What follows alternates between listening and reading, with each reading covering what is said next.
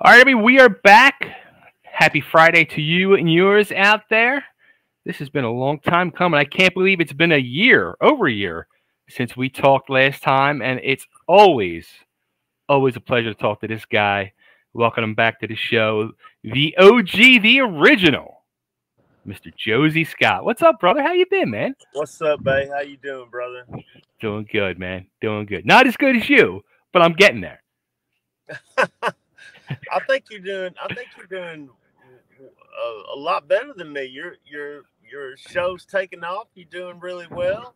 I'm proud of you, man. Well, thank you, man. Thank you. You know what? I there's so much I want to talk to you about, but something I really, you know, people, I don't think people know or realize this because, since our interview last year, I kind of got brought into like your personal world because now I'm friends with you on Facebook and your wife.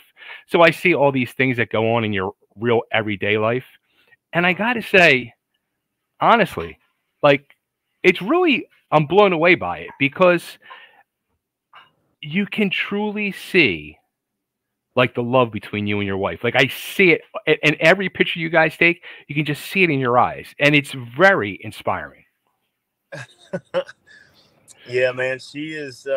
She's my everything. You know what I mean? She's my muse, and she's the reason for my songwriting ability, and she makes my heart beat faster and slower at the same time.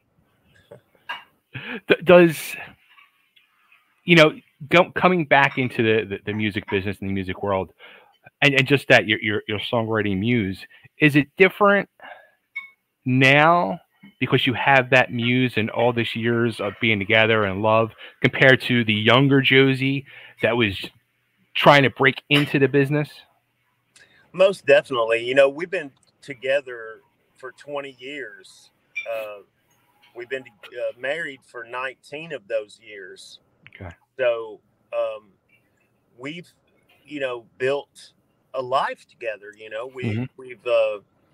We're not only, best friends and marriage partners, you know, and not just lovers, but business partners. You know what I mean? I was telling her the other day, we've built this together.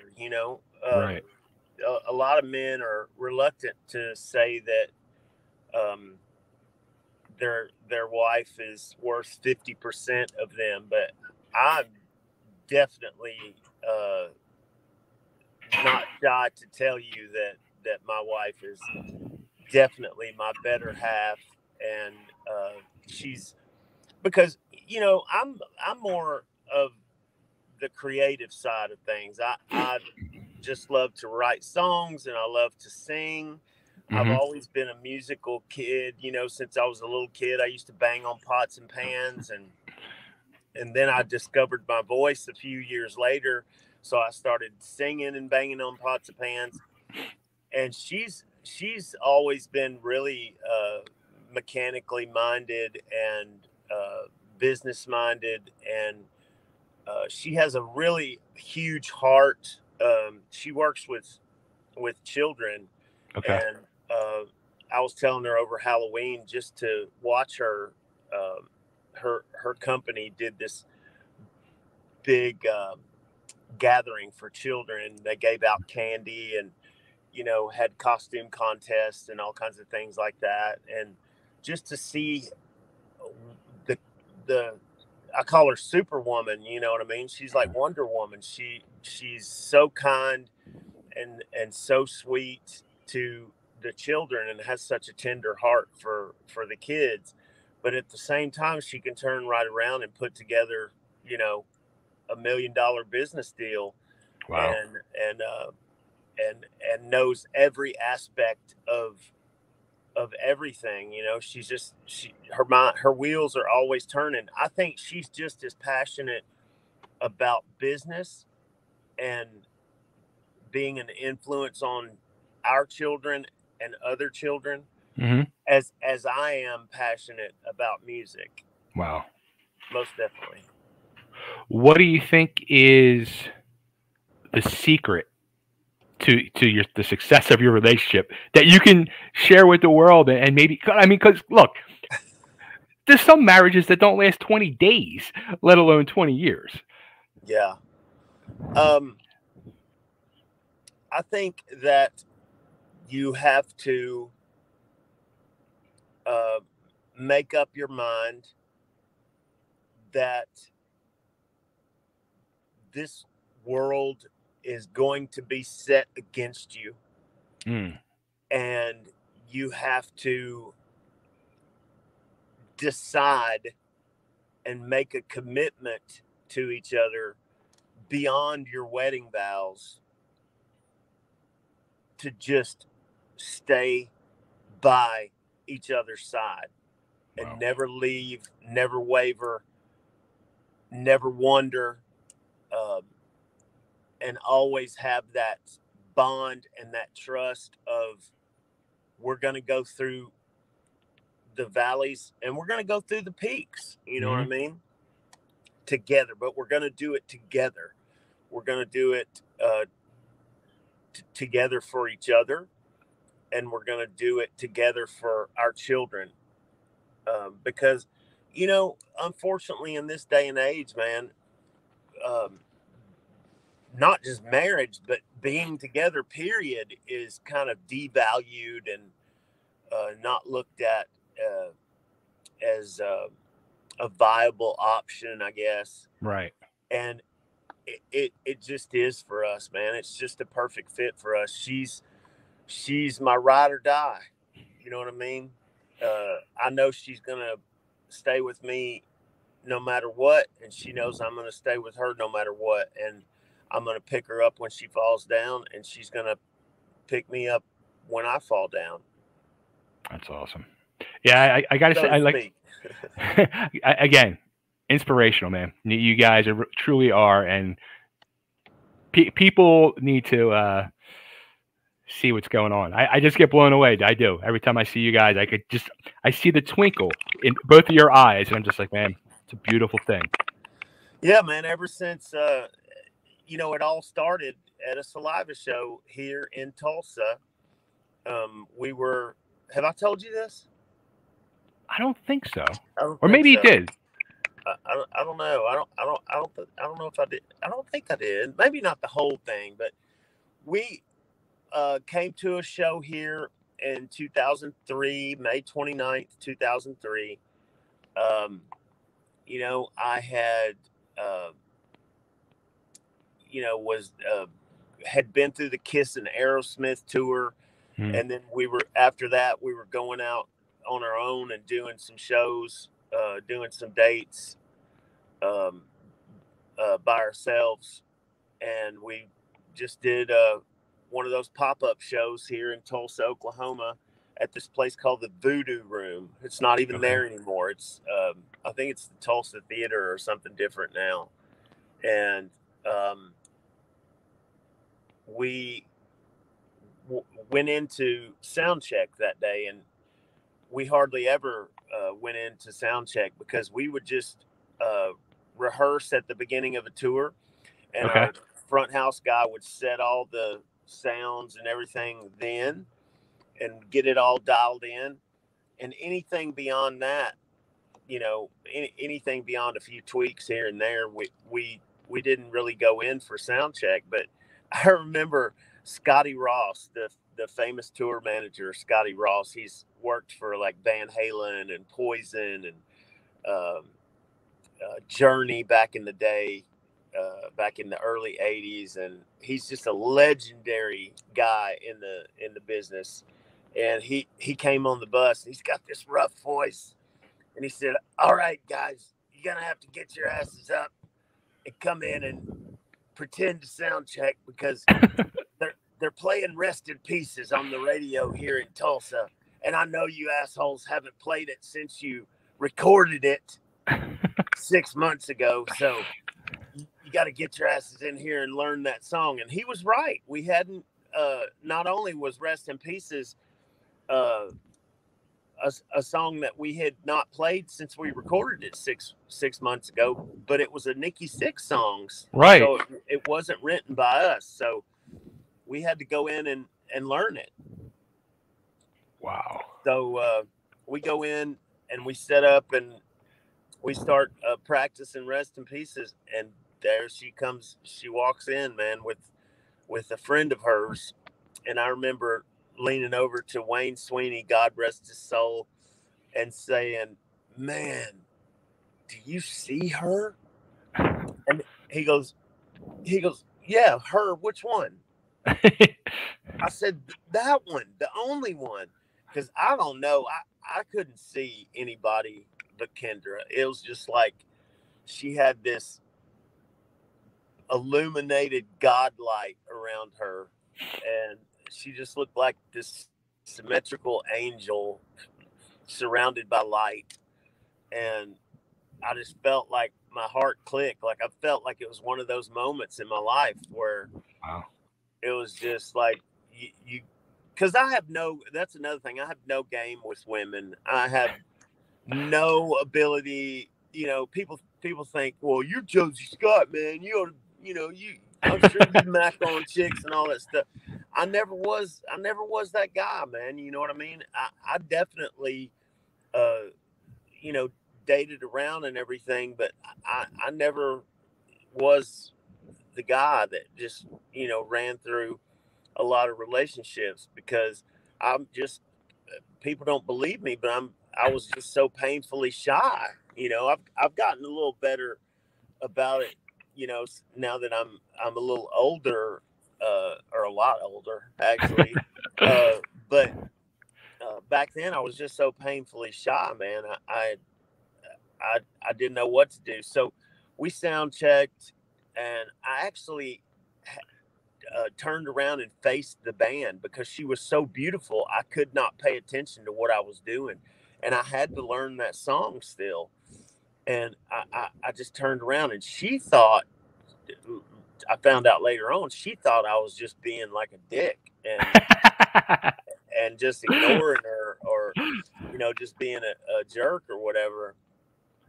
But she was just so incredibly beautiful. I could not continue to stare at her and learn that song. So I turned around to have to learn the song, but I was waving at her, and just being a little. She calls it me being the little boy that I am. So when I left sound check that day, I got on the bus and I was tripping, man. I was pacing back and forth, and I was like, I don't know, Wayne. I was like, I've got to go in there and talk to her. I was like, I know if I don't go in there and talk to her, I'm going to regret it for the rest of my life. And he goes, well, go talk to her. I was like, man, I don't know. I can't go in there and just start up a conversation. You know what I mean? He goes, why not? I said, man, I know. I know I'm going to regret this for the rest of my life if I don't go talk to this girl. So there was a little girl from the club that was the runner for that day, and she was Okay. there to, take us here and there to like radio interviews and different things. And she goes, well, why don't you just go with me? She goes, I got to go to Walmart. She goes, why don't you just go to Walmart and grab her a card or something? I was like, you know what? That's not a bad idea. That's kind of forward or whatever, but I'll go get her like a nice little card or something. So we walked into Walmart, and long story short, I saw this beautiful arrangement of roses. And I was like, being a Southern boy, I was like, man, red roses is kind of way, way forward because I know that means love. You know what I mean? So I was like, should I get yellow roses for friendship? But I don't want to be your friend. So I saw this little bouquet of 3 roses. And I was like, okay, that's perfect. So I just got this little vase, and the lady behind the counter was like, you want me to fix them up for you? And I was like, oh yeah, go the whole way. Like, she put like baby's breath all around them and put a big ribbon and a bow on them, and put them in this beautiful vase. And so I went back to the voodoo room, and by that time people are starting to line up around the building. And I told our we had Brett Michaels, security guy, Big John Big was John. out with us, and he was like, I was like, how am I going to get in now? I don't want to go out there and you know, disrupt the line or whatever, and try to get in that back door. And he goes, just put your hoodie up over your head. I'm gonna walk you in there. Just don't worry about it. So he pulls my hoodie up over my head and like pulls the string real tight, and he puts a jacket over me, and we just run through the line, and we go in. And I was like, okay, Joseph, here we go. This is put up or shut up time.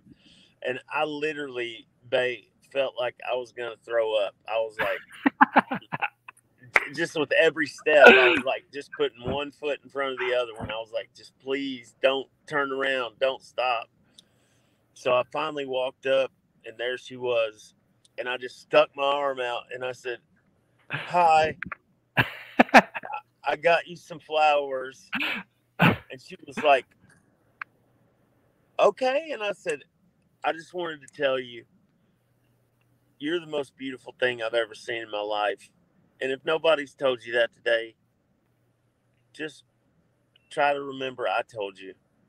And she just smiled, this beautiful white, big toothy smile. And that was it, man. That was the starting gun right there. And we started talking, and she just made me feel so comfortable, just like when I see her with children, because that's all I am, is a big child. And she, just like she makes children feel instantly comfortable and instantly safe. And I just automatically felt comfortable and safe with her, and I still feel the same comfort and safety to this day. Right before I walked out here, I was talking to her, and we were talking about what we have planned for the day, and what we're going to do. And she just has a way, man. She's got a way. And she just makes me feel safe, and she makes me feel protected and loved, and all that good stuff, all that warm, gushy stuff. It's so crazy though to hear, and you're not the only one. When you hear a person who's that front man, lead singer of a rock band, is like really this shy guy. Yeah. Well, and I've met other ones. It's encouraging because I've met other guys. I won't name them or whatever because I don't want to bust them out. But I've met other gigantic, lead singers, Sure. a lot bigger than myself, and they are, just as shy. And in certain situations, it's almost like it's almost like a button flips on, Mm-hmm. like doing this interview with you, or going on stage and singing, like Josey Scott takes over, Right. and that switch flips on inside of me, and I can be that guy, uh, and get the information relayed that I need to get out, or sing the songs that I need to sing, and I can perform and just get down and do a bombastic show, and I'm feeling it in my soul, because music is such a spiritual experience for anybody, not just me. And I believe that music is medicine that heals people's broken hearts, man. And Absolutely. So that switch just flips on, man, when I'm on stage. But off stage, man, I'm Joseph. I go back to being Joseph Sappington, and Joseph Sappington is a really shy, kind of quiet person until you get to know me. Mm-hmm. Like I said, I'm like a little kid. I'm really quiet till you get to know me. Then you can't shut me up.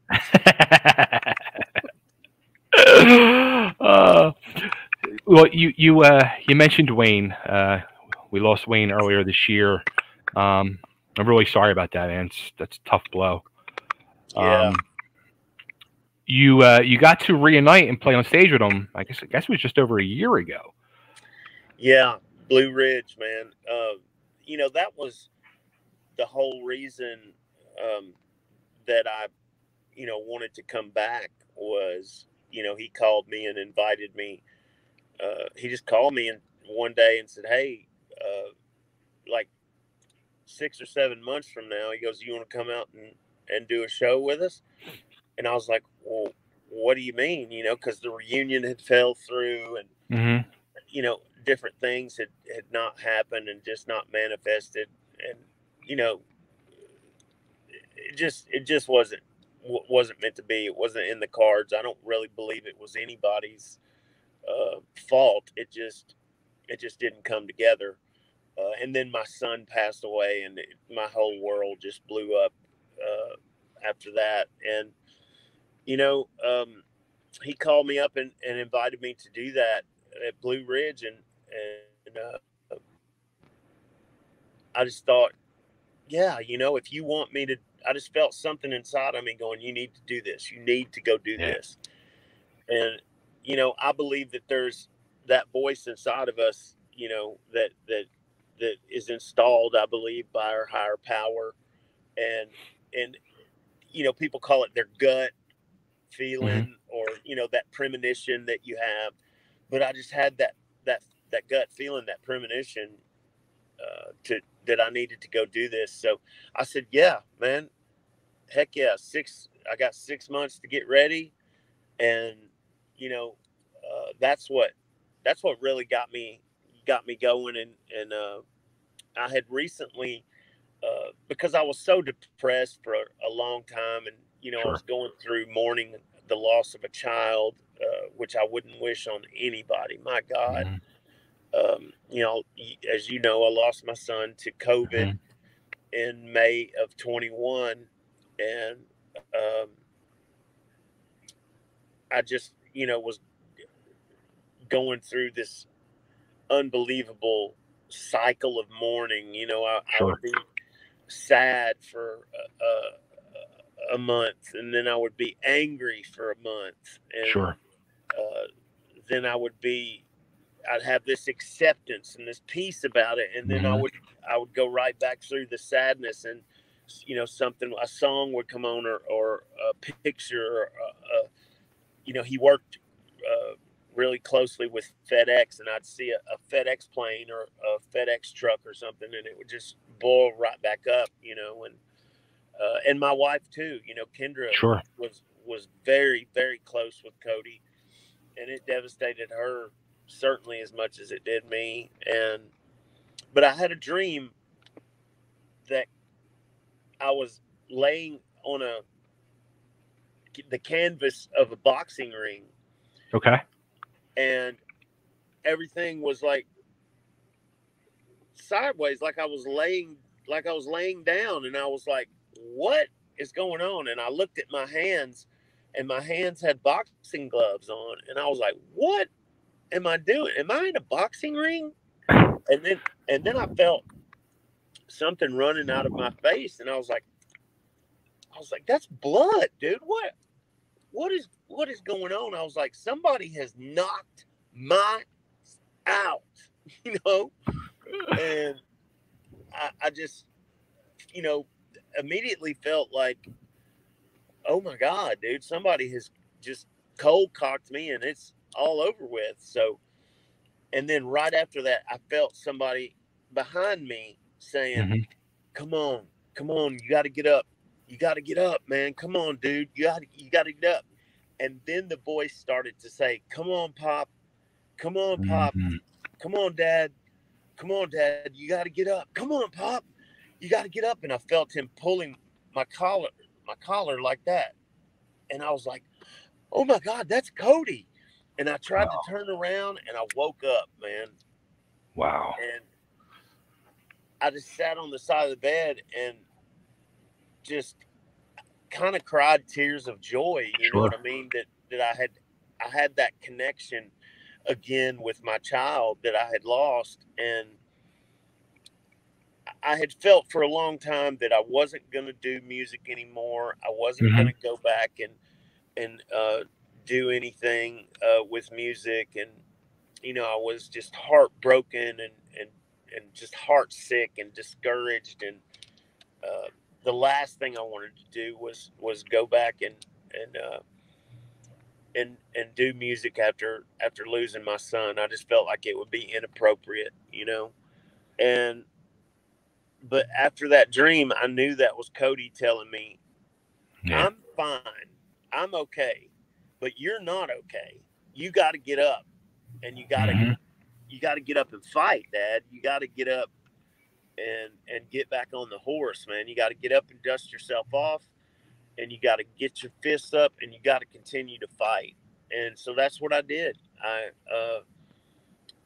got, I joined the gym and immediately started to, take my health and my fitness journey very seriously. And Planet Fitness has been so cool about it, and they've been with me every step of the way and been, super supportive, and you just couldn't ask for better people than the people at Planet Fitness. They've really taken good care of me, and I got in there and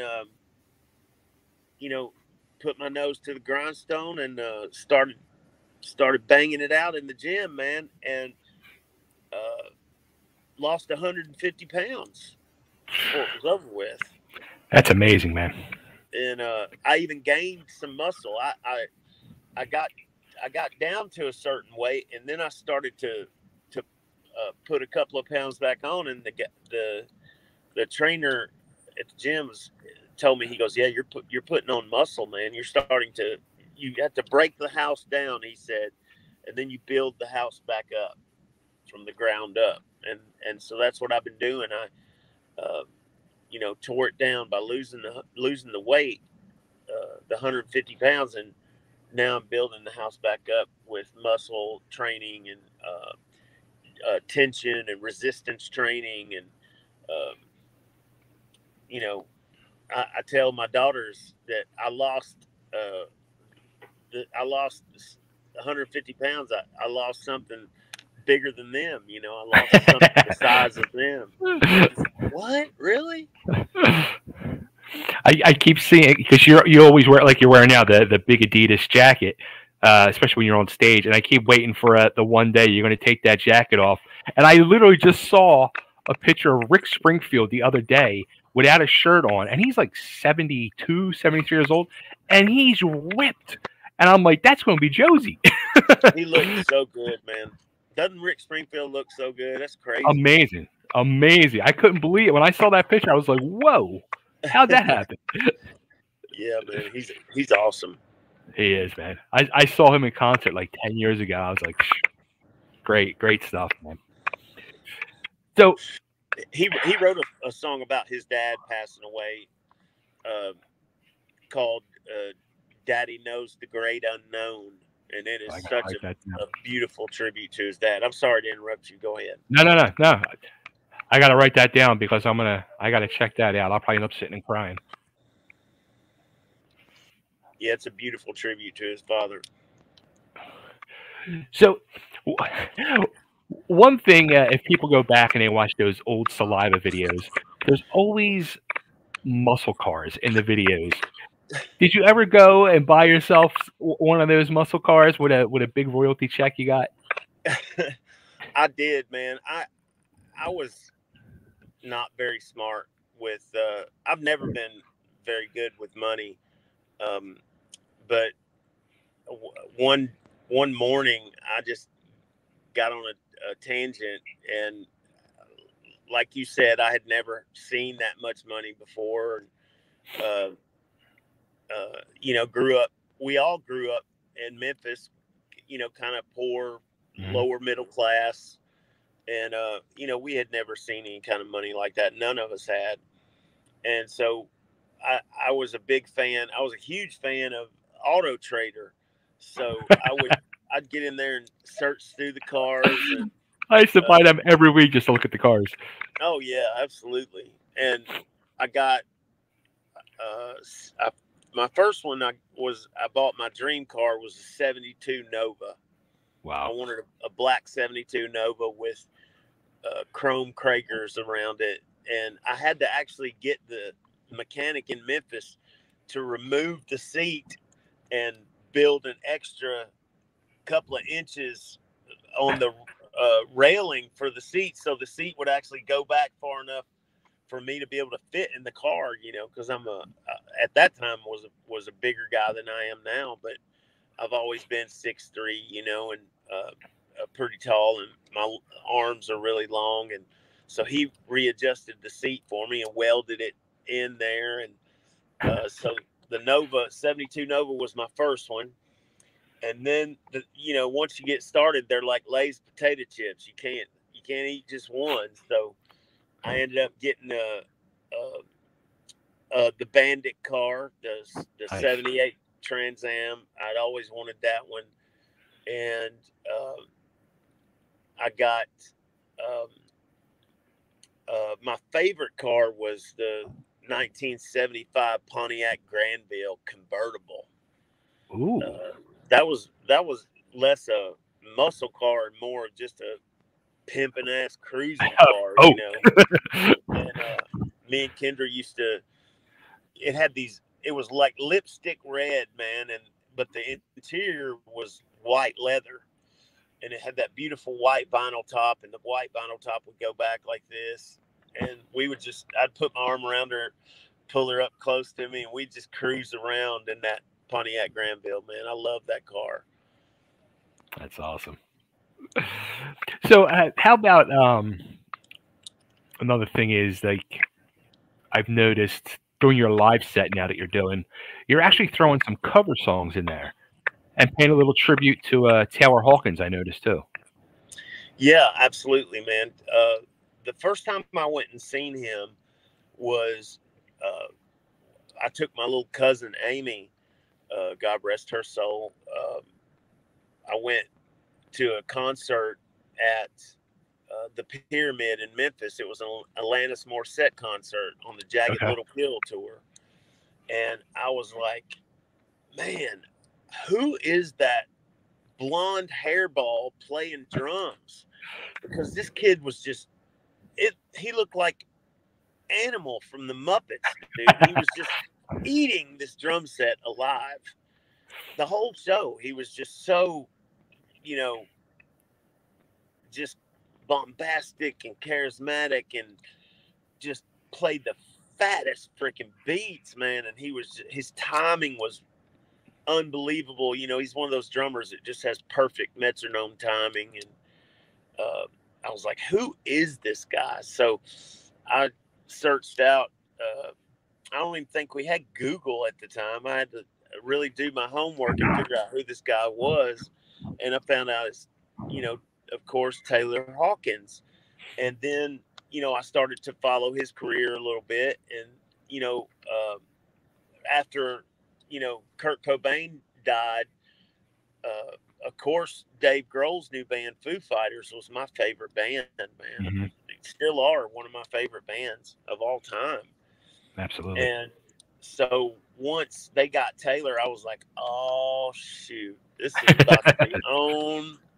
This is about to be on right here. So, and I knew that, you know, Dave, I had heard that Dave was struggling with drummers and, you know, going in the middle of the night and playing drum parts over and all kinds of crazy stuff. So I knew he wasn't, as a fan, I knew he probably wasn't completely sold or happy with who he had playing drums. You know, no shade against them, but he just knew how he wanted it to be, and if he had to do it himself, he was going to do it. So I thought he's finally got somebody that he's going to trust to play these drum parts the way they are meant to be played and the way he hears them in his head. But I knew that was going to happen when he got Taylor, and it just was another shattering death, man. Was another death that just broke my heart. You know, just like Kobe Bryant broke my heart. You know, we've lost so many people, not just to COVID, but, you know, just tragic. You know, tragic. Just anymore. It's like every day you turn around, like the other day with Matthew Perry, and oh, I know it. Oh, that broke my heart when I heard about that. Yeah, I mean, it's just, and it's And people then aren't Steve industry. Riley. Yeah, Steve Riley. Yeah, that broke my heart too. I mean, with all these losses that we all experience, whether it's personal or people like Taylor Hawkins or Steve Riley. When you think about it in your own mortality, is there something like you say to yourself, like from a professional standpoint, musically, that you want to make sure you accomplish before, God forbid, it's your time? That's a good question, man. And you know, I think we all absolutely, consider our own mortality. When something like that happens, and like Hank Williams said, none of us get out of this world alive. So yeah, I think as musicians and entertainers, we're afforded the luxury and the responsibility of being immortal Mm, when it comes to our music. So I want to always be cognizant of that, and I want to leave a legacy not only for my children, but I want to leave a body of work for the fans to hold on to. I want them to be able to refer back to these songs like I refer back to, Fleetwood Mac or James Brown or uh, old Kiss records or old AC/DC records or any of the things, or Beastie Boys, any of the things that really touched me. I want them to be able I want to leave a body of work and, a legacy of work that they can uh, refer back to. And like Dick Clark says, music is the soundtrack of our lives. mm, So I want to be able to touch people with music like that. That's all I ever wanted. that's awesome. How about like who for some reason I was just thinking, like, as you're mentioning these artists, is there people that in your younger days you didn't give a chance to musically, and now as you've gotten older, you're like you go back and you're like listening, because it's happened to me like lately, like I was like a casual, like if they came on the radio, Leonard Skinner, like but now like I dive in and I'm like, wow, Yeah. Skinner is amazing. The Sweet, Sinatra, Dean Martin. Like I go back and I'm listening to all this stuff now, Frankie Valli, and I just love music. And like you said, like all these amazing catalogs and bodies of work.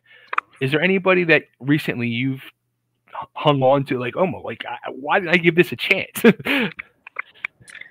Yeah.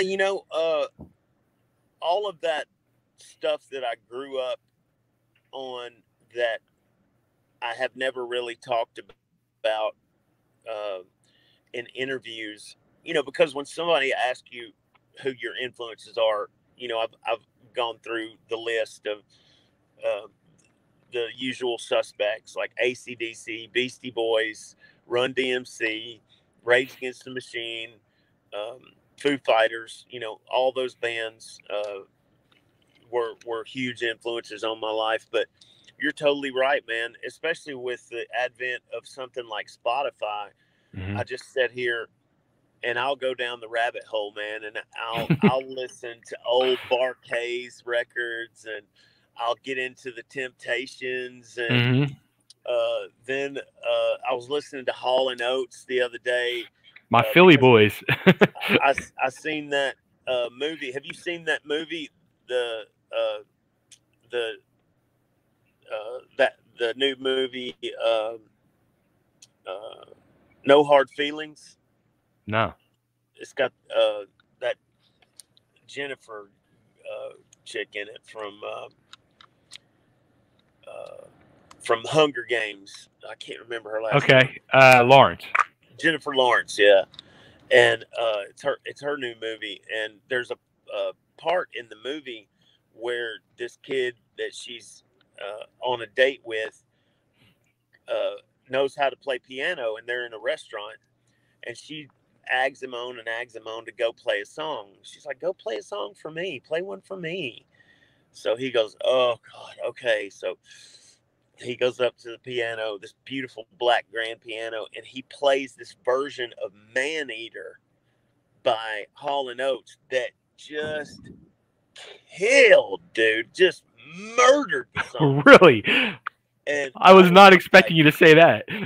yeah, I was like, man, I think I want to cover this song, man. This is an awesome song. You know what I'm saying? And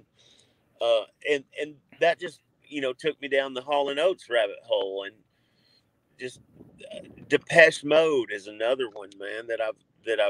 I've always been a Depeche Mode fan, but I have never really done a deep dive on Depeche Mode. REM is another one. Um, Tears for Fears. My God, what a just ridiculous body of work, man.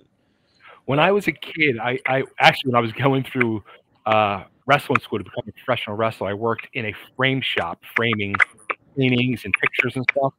And it was all like artsy people I worked with, and all they played was REM before Losing My Religion came out, like in their early days, and I hated REM.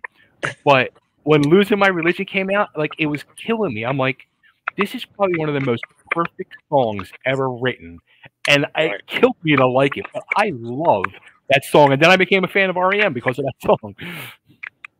Oh my gosh, I love that song so much too, man. Just a masterpiece. Uh, absolute masterpiece, man. Well, speaking of influences and all, something too, and I had texted you when it happened. It was earlier this year.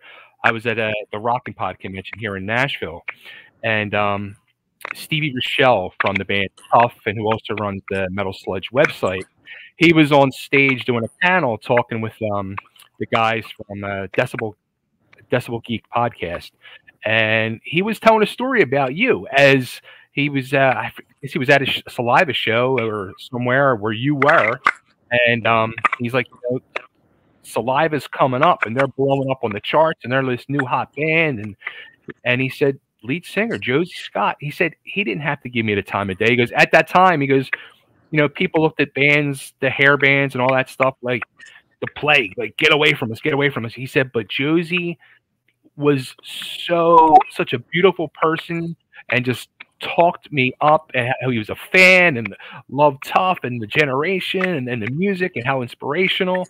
And he's like, I'll never forget that. And I texted you. I'm like, and I sent your picture. I'm like, you're being talked about right now, man. You're being praised. Man, that's awesome, dude. Well, I don't know, man. I've just always been such a huge student of entertainers and entertainment Mm-hmm. and not just the music, because the music is gonna touch your soul. That's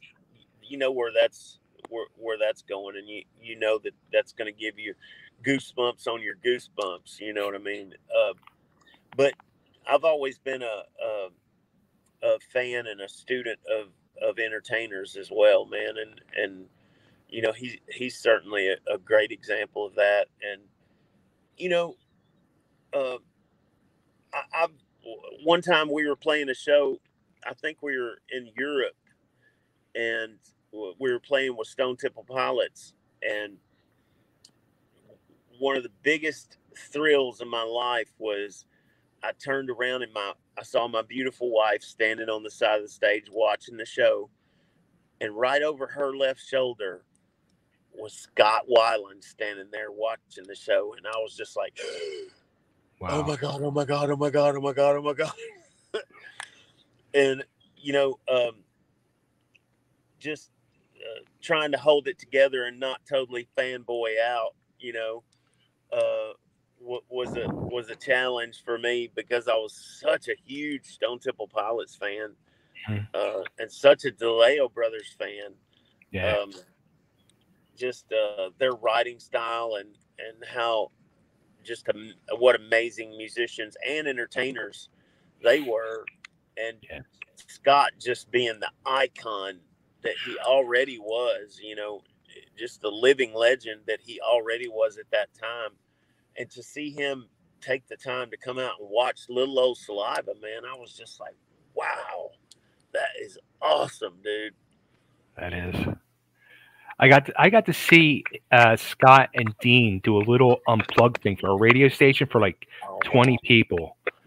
And I mean, I was a huge fan before that, but after I saw that, that dude had the voice of an angel. I oh, don't think people absolutely. really realize how amazing he was. Yeah. It's So, all such a right. great stage presence too, man. Oh, unbelievable. Unbelievable. So, the music, the new music, what's going on with it? Well, actually, when we talked last year, I'm pretty sure it was actually off the air. You were telling me about a song you kept coming to Nashville and you had like your first single. You were all picked out and all ready to go. What's up with that? Is that still a go? I know recently you said you're going to do more of a country style. So what's going on musically? Well, I've sort of wanted to. It's it's taken me a minute to get my feet wet again. To get back in the business and to get back out there and begin doing shows and um, with Wayne's passing and I changed management a year ago today. Actually, me and you spoke the day that happened. Uh, Oh wow. going through, yeah, Okay. going through a management change, and with Wayne's passing, there's just been a lot of, and I've lost a lot of family members since then. There's just been so much going on in my personal life Sure. with so much loss and some business things that have been going Hmm. on in my life, and just being a dad, Hmm.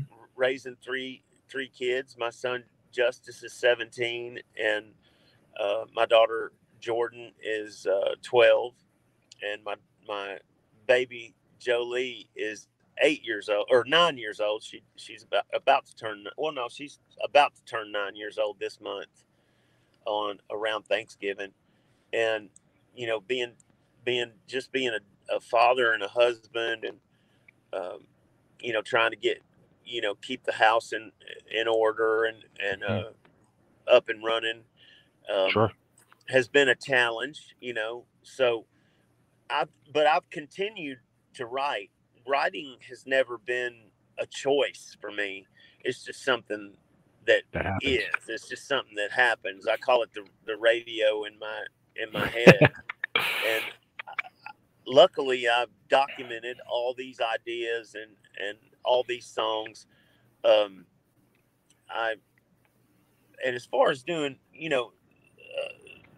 country or rock or whatever, I've always been all those things. Hmm. I, I I've just recently taken the bridle off of myself, so to speak, and I don't want to saddle myself. I hate using all these equestrian references, but I don't want to saddle myself with one genre. I've never been just a heavy metal guy, Hmm. or and not just a hard rock guy, but I also love uh, country music, and I also love Frank Sinatra, like you said, Hmm. Dean Martin, and jazz. I love Miles Davis, and I love soul music. I love James Brown, and I love Hmm. the Temptations, and I just want to do uh, an album and albums that embody all those influences. I don't want I love it. to be saddled to one box. I want to use all the crayons to color. You know what I mean? And I, I'm I think there's no wine before it's time. You know what I mean? So I've just really I've not tried to pressure myself. Um, and I've spoken to Bob Marlette about doing some stuff together, as well as doing some stuff with Scatterbrains from Nashville. He's me and him are recording some stuff together. He's an amazing producer as well. But yeah, I'm just taking my time. You know, I don't want to rush it. I've been going out and doing some Josey Scott, you know, Voice of Saliva type shows, and you know, trying to get reacquainted with the fans and let them know that I'm back out there. You know, and I just don't want to rush it. I want it to be perfect, especially in the day and age when, you know, you don't have to necessarily release a full album's worth of material. You can just drop a single. Exactly. And so I got in the studio and did that song with Silent Theory. Did you hear that one? Yes. And so, you know, that gave me a little taste of getting back in the studio. And that was thanks to Paul Crosby, my drummer, ex-drummer from Saliva. He got me involved. He's managing that band. Okay. Actually, and he got me back into that. But, you know, I just don't want to rush myself. I want to take my time and take my Tennessee time doing it. I think that's you know, as crazy, and I don't even know if you want to say it, there's a true music business today, you know, when it comes to making music. But I think that's the good part of it, where, especially when you're not tied to a label, like back in the day, yeah, you had to be in that pigeonholed genre of this hard rock, heavy metal Saliva. But now you can be yourself.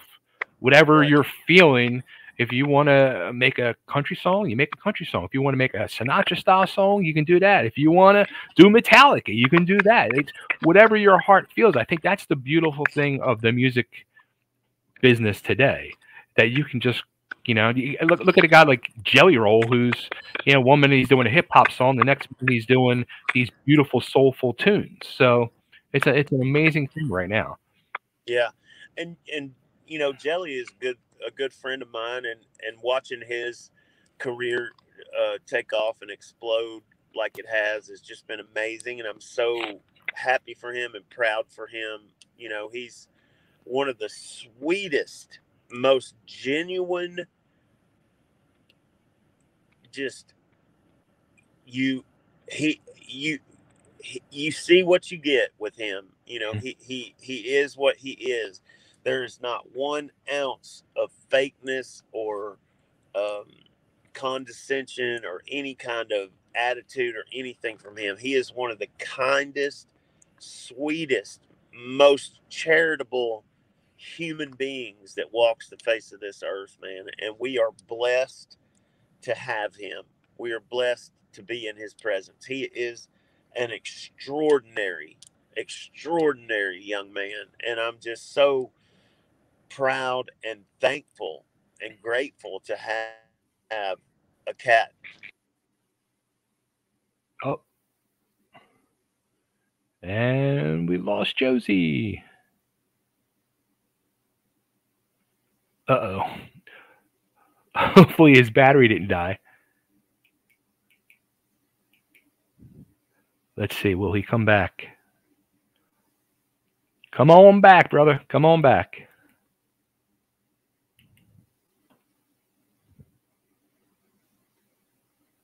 We'll give it a few minutes. It's pretty crazy though, just to as we're talking about Jelly Roll. I live right where Jelly Roll is from, in the part of Nashville, and he's doing a toy drive tomorrow at the local Walmart. And I'm pretty sure he's actually even performing live at the Walmart. So I'm sure it's going to be a zoo tomorrow at Walmart in Antioch. So, all right, we'll give Josey a few more minutes. If not, make sure you check out his website, joseyscottrocks.com, where you can keep up to date on him, get all the tour dates. He is out there on tour. He's been doing a lot of shows almost every weekend. He's out there doing a little run of shows. So let's see.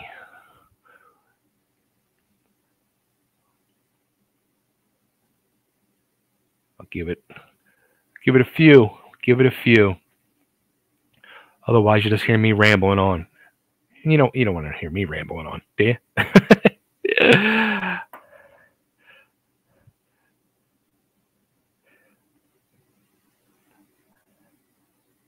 I'll give it one more minute and then I'll hop off here.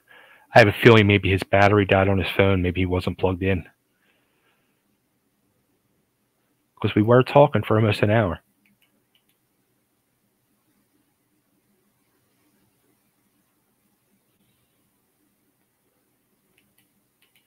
All right, so go, like I said, go to the website. Check them out, joseyscottrocks.com. And also follow him on all the social medias, Facebook, Instagram. I think that's going to be it. I think we lost him for good.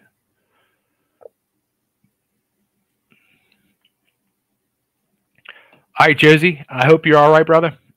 I'll reach out to you. Everybody, thanks for tuning in. Go check him out on the website. If he comes to a town near you, go out and check him out. I gotta like break his stones. He hasn't come to Nashville yet. He comes to Nashville to record, but he hasn't played yet live. What's up, Josey? Come on. Come play live for us. So, all right. Until next time, stay tuned. I'm sure Josey will come back on at some point in the future. We'll talk more, get more updates, find out about the new music when it's up. Wait. Let's see. He's back. Look at that. I was almost getting ready to sign off. Oh, man, I'm so sorry. I don't know what happened, dude. I was thinking maybe your phone died, the battery died. No, I've got it plugged. I've got it plugged into the charger. Damn. It just blacked out. Wouldn't be an interview with me if there wasn't technical difficulties, though. But you were talking about Jelly Roll. The funny thing is, and you were saying how charitable he is. So where I live, the part of Nashville I live in is where he's from, and he's doing a toy drive tomorrow afternoon at the Walmart around the corner from my house. That's awesome. Yeah, man. Yeah, him and Struggle Jennings both are just some of the kindest, sweetest, salt of the earth, good people, man. They are good people. Like if I was in trouble, or if I just needed a friend and was, in really dire straits, I would contact Jelly Roll, or I would contact Struggle Jennings, and Scatterbrains is the same way, man. He lives there in Nashville too. Those three guys, and they're all best friends, and they are just some of the kindest, warmest, most genuine, like I said, salt of the earth type fellas that you will ever meet in your life. And they are 100% authentic and real. What you see is what you get. That's awesome. That is awesome. Does it kind of shock you too that, like, being the fact that your music heyday was 15 years ago, and then you got Jelly Roll, who's like the new kid on the block, who's blowing up now, has welcomed you with open arms, not only just musically, but like you're saying, as a friend. Yeah, man, it's I'm just I became a fan first of him and Struggle, and Scatterbrains. I became a fan first, and then went down to record with Struggle. I had been talking to Struggle a little bit online, and we kind of became friends on Instagram, and he invited me to come down there and record some stuff with him, and getting to meet him in the studio and being a fan first, I was kind of nervous to meet him, and he was just so kind and so amazing, and they just kind of welcomed me into their circle. And then the first time I met Jelly was at a Shinedown show here in Tulsa at Rocklahoma. They were playing Rocklahoma, and I've been good friends with Zach Myers my whole life. I grew up with Zach Myers, guitar player for Shinedown, and he one of our friends that does pyro for Shinedown is a good friend of mine from back in Memphis, Matt Healy. And Matt Healy walks up to me. He goes, "Did you get your tickets and your passes?" I said, "Yeah." And I had my son Justice with me. He goes, you know you're going on stage, right? I said, "What?" He goes, "Yeah, they want you to come out and do Simple Man by Skinner." And I was like, "Who wants me?" And he goes, "Well, you're gonna come out with Brent, and Brent's gonna bring you and Jelly out." I was like, "Jelly Roll?" He goes, "Yeah." I was like, "Oh my God!" So I was like calling my wife, and I was like, "I'm gonna get to go on stage and do Simple Man with Brent Smith and Jelly Roll and Shinedown." And I was like, I'm freaking out. I'm so excited. And so I look up I know that song backwards and forwards. Every Southern boy knows that song. So, but I'm so nervous. I was looking it up on Google, like going through the lyrics. I was like, "Oh God, I got to get these lyrics perfect." I'm so nervous. Oh God, I hope I haven't. And I hadn't been on stage in, 5 or 6 years. So I was like, man, but when I met him and, we rehearsed it a couple of times backstage. I actually saw a video of that. Yeah. Yeah, with Zach, and he just totally made me feel comfortable, and he's just so down home, and he's got that Tennessee thing that all Tennessee boys have, and he just instantly made me feel comfortable, and like I was at home. With me and him were backstage putting our ears on, and he goes, "Man, these ears are good. Have you heard these yet?" I was like, "Damn, they do sound good, man." And we just started chopping it up together, man. But now every time he sees me, he's like, "Hey, Josey." He's just such a sweet guy. Him and Struggle and Scatterbrains, all three of them. I can't say enough good things about them. That's awesome. I love those guys. Well, I can't say enough good things about you, Josey. Well, you are amazing, babe. Thank you so much for having me today. Always, man. Always. I look forward. Okay, I was just saying this as you blacked out for a few minutes. You come to Nashville and all the time. You're doing music. You're hanging out with Struggle. You're working on stuff and this and that. When are you going to play in Nashville? I'm trying to get some shows scheduled right now. We're doing a tour coming up next year with Tantric and Trapped and Edema.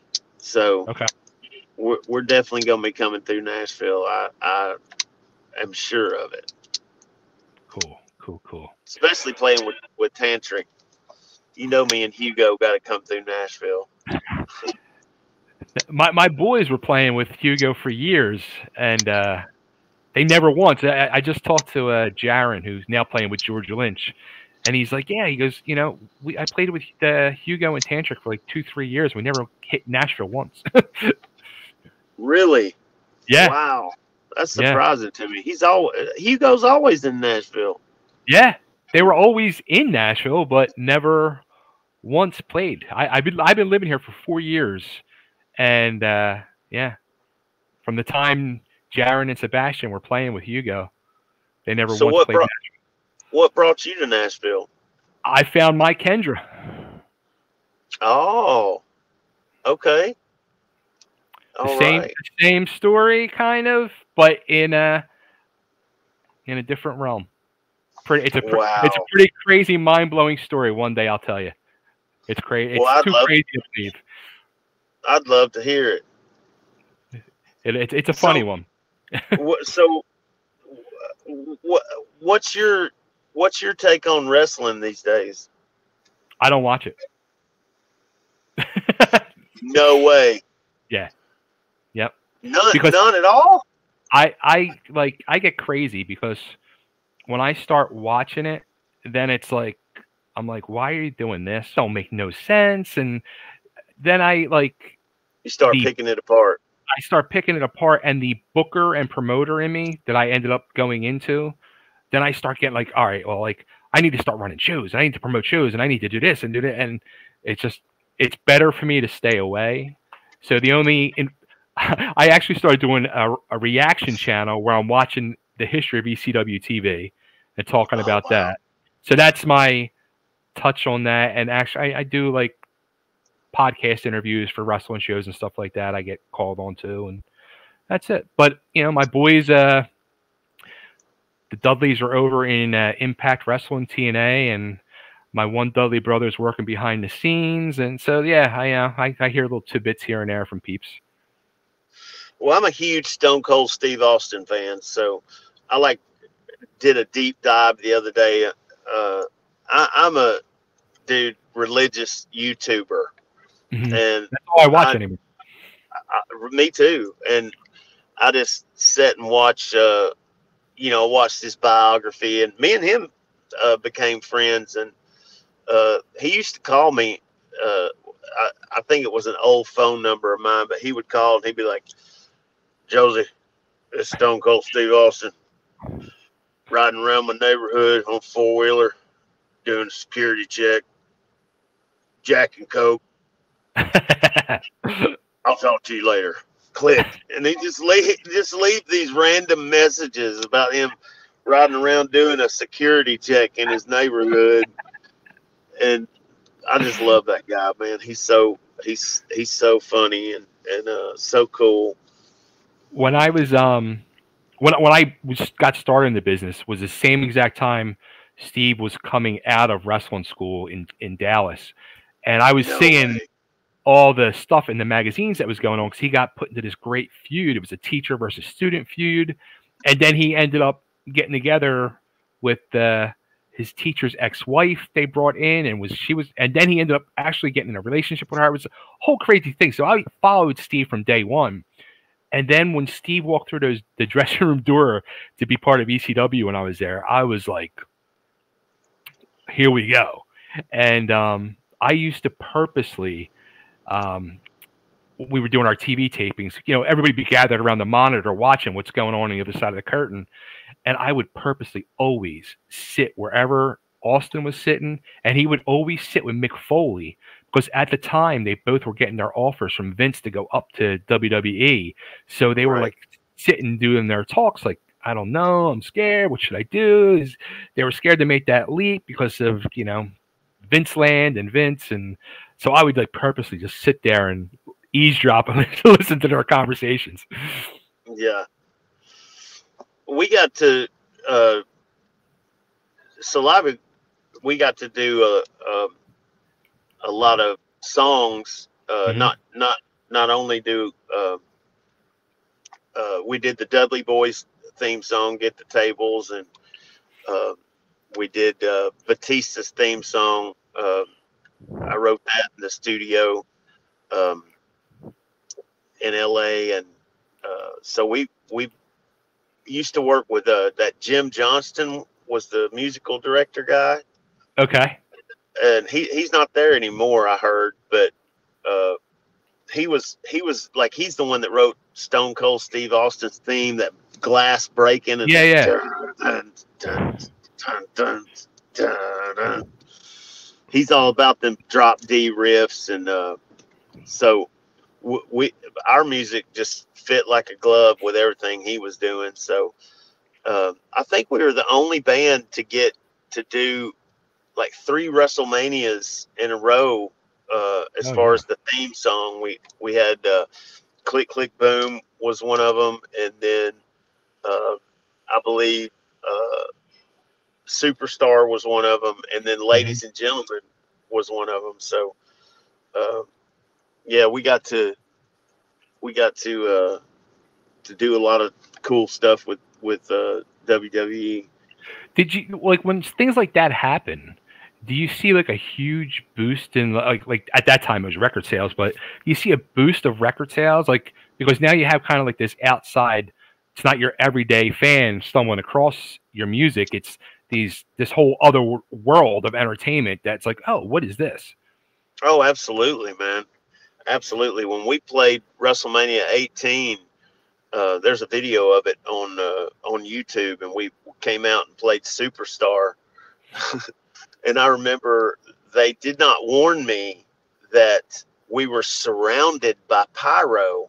I didn't know. I knew there was going to be pyro going off up around, the entrance where the wrestlers, the ramp where the wrestlers walk in, but I had no idea that there was going to be pyro just pretty much right next to us, man. And that I was already nervous because there's 90,000 people, in the Sky Dome, and like how many, I don't know how many millions of people on pay-per-view. So I was like, oh, fellas, oh, this is like, strap yourselves in, boys. This is the big time right here. And so when we started doing the song, I was like, okay, we're off and running. Everything's cool. Josey, just get through the song. Just sing the song. Don't mess up the lyrics. Perform it correctly, and it'll all be over in just a minute. And then them damn pyro bombs started going off, man. And I'm telling you, Bay, it felt like the skin on, like, I must have had, like, you talk about goosebumps on your goosebumps, dude. It scared me to death. It sounded like a damn war zone. I can only imagine. But I That's wouldn't take funny. nothing for that, man. That was really cool to get to do that.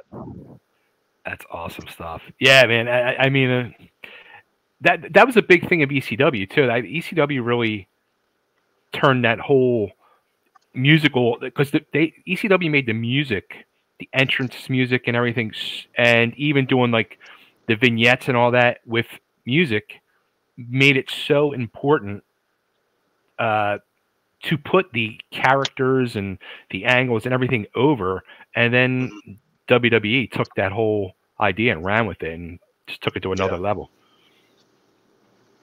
They were showing in Stone Cold's biography, they were showing how, they were trying to do this angle and that angle, and they were presenting him as this type of character, and then they do Yeah. this type of character, and they just weren't finding a good fit for him. And he said his wife made him some tea one day and set the cup down in front of him, and she put some like honey and whatever in the tea, and she was stirring it. And she said, drink your tea," she said, "before it gets stone cold." And they Mm. both looked at each other, and he goes, and his wife looked at him and said, "That's going to be your name, Stone Cold."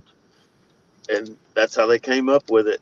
And then it showed he had a bout with Jake the Snake Roberts, and uh, Jake the Snake was like, before the thing, he was like, I'm praying that God will help me to beat Stone Cold Steve Austin." And he was like putting God in it and all this. And Stone Cold came out there and said, "Your prayers ain't gonna work," or something. And he goes, "Austin 316," just he just ad libbed a line. He goes, "Austin 316 says I'm gonna whoop your ass." And dude, after that, like, the crowd went absolutely ballistic.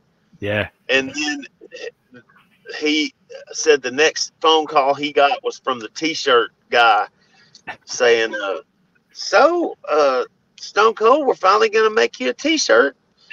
And he goes, I think it's just going to say Austin 316. And then after that, like that shirt was everywhere, dude, like literally everywhere.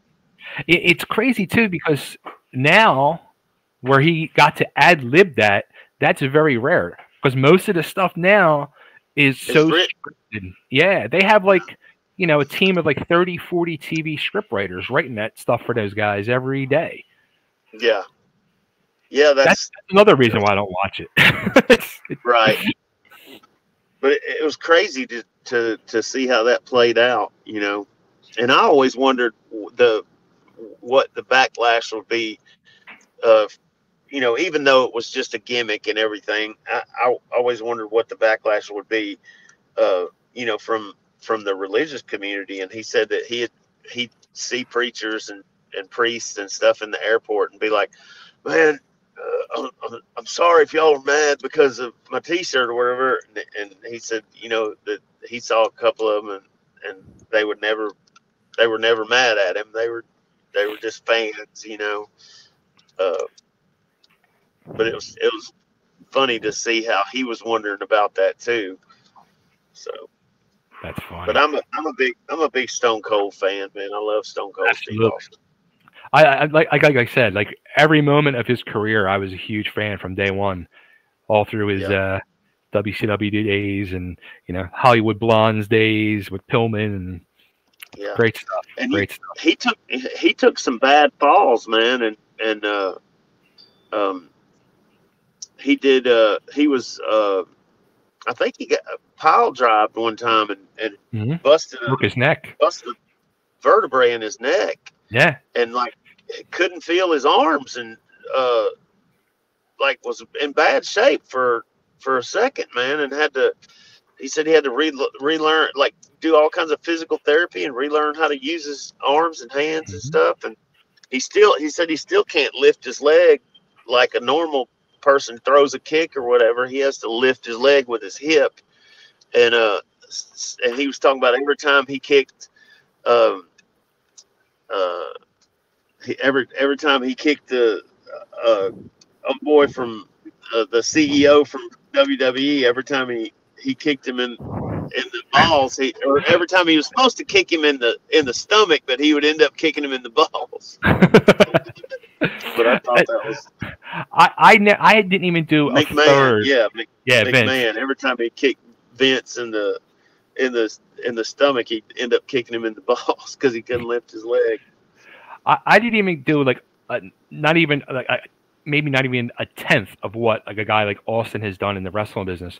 And even like when I stand up and move, I'm like it takes a bit to get going. Like my one knee is always numb. I can't even get on my knees. It's impossible. Like, so guys like that who did so much more, I can't even imagine what their bodies are like. Right. I can't, dude, I'm so thankful to just have the fitness left that I have. I think if I had not lost that weight, I'd probably be in pretty bad shape right now, because it's totally revolutionized how I get around and get up and down. I'm not out of breath when I go up a flight of stairs anymore, and so going to the gym has just been paramount for me, man. It's just been, and it's helped my mental health so much, man. Anybody out there that is wondering how much going to the gym or just getting up and moving and doing some walking or some running every day affects not just your physical body in a amazing way, but it helps your mental health so much, man. I became addicted to it. I'm still addicted to the gym, man. I'm a total gym rat now. I love the gym. That's awesome. What do you like? You on a treadmill, bike, stairs, all of it? I try to do 8 to 10 miles on the treadmill at least 4 times a week. And then I take Wednesday and Friday and Saturday off, or I'm sorry, Saturday and Sunday off. but I try to do that at least 4 times a week. Get in there and do my 8 to 10 miles, and then like I said, I do the strength training, and I do a little lifting and some resistance training, and uh, like Arnold Schwarzenegger says, it's not about how much you lift, it's about how you lift it, and how much resistance you use going up and controlling it going down. But yeah, the resistance training has really helped me a lot to build muscle and to really just change my body completely. That's awesome. Yeah, you look great, man. I'm proud of you. Thank you, brother. Thank you. You can definitely see, like, in your face and everything. Thank you. I appreciate it. You're the man, Josey. Thank Even you, though it's still like, you're the man, babe.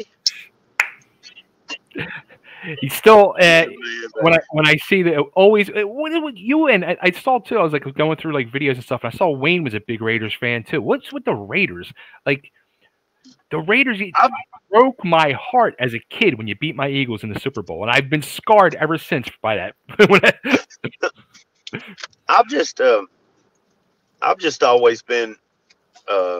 I'm a fan of a lot of teams in the NFL, but I've just always been a big Raiders fan because the black and silver colors, man. Black and silver has always been my favorite colors. Like everything I have on is always black and silver, man. All my jewelry, and I don't know if you can see it, but yeah, all the jewelry I wear is all black and silver. I've always been a big black and silver fan. The Raiders are all about that black and silver. And that's always been Wayne's icon. His emblem has always been that, and I wear it out of respect and love for Wayne Sweeney. That's awesome. Well, Josey, again, you're the man. I love talking to you. We could talk all day. Absolutely, man. I love talking to you too, babe. I'd love to be back sometime. Yeah, man. Keep in touch, and when you come to Nashville, let's get together. Oh, absolutely. Absolutely. It's a date. Everybody go to joseyscottrocks.com for all the information, tour dates. He's coming to a city near you very soon. And at some point, he's going to blow us away with new music. And you never know what kind of genre it's going to be. It's going to be whatever he's feeling in his heart. Absolutely. Any final words? Man, just love, peace, and chicken grease, baby. Love it.